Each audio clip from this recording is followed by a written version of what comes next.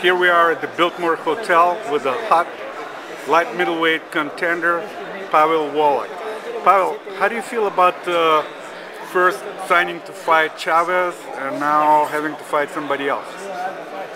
This was I'm not gonna lie, this was a crazy week. Crazy week for me, from getting on a plane, knowing that I had to fight Chavez, then the weight being raised to 65. Now we're gonna fight somebody else at a lower weight. It's been a crazy week, but hey, I'm already past that. I'm gonna focus on Jose Pizon now, so that's it. It's fine. I'm a fighter, and that's what I do. Where do you train? Right now we're training at Global Boxing in Jersey. We're in Jersey right now. Yeah. I heard rumors that earlier you were supposed to fight Vanes Martirosyan, but that fight, what happened to that fight? You know what? These fights, they're supposed to happen, and then they just fizzle out. We never got I guess the contract for that fight. We're supposed to fight Chavez. That's what it really was. It was the third time that there was a cancellation with him. We'll see. I don't know. Focus on this fight now, and then eventually we'll fight anybody after that.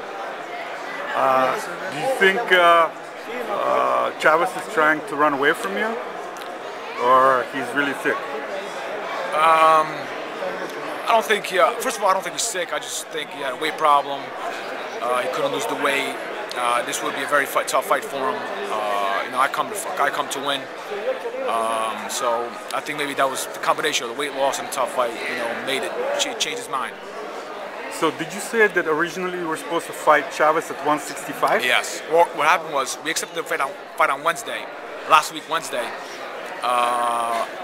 I took it short notice, and the fight was supposed to be at 160, which I agreed to, and I agreed to all what we were supposed to do. And then finally, Sunday, before I was supposed to leave, I got a call from my manager, and it said that the weight has been raised to 165.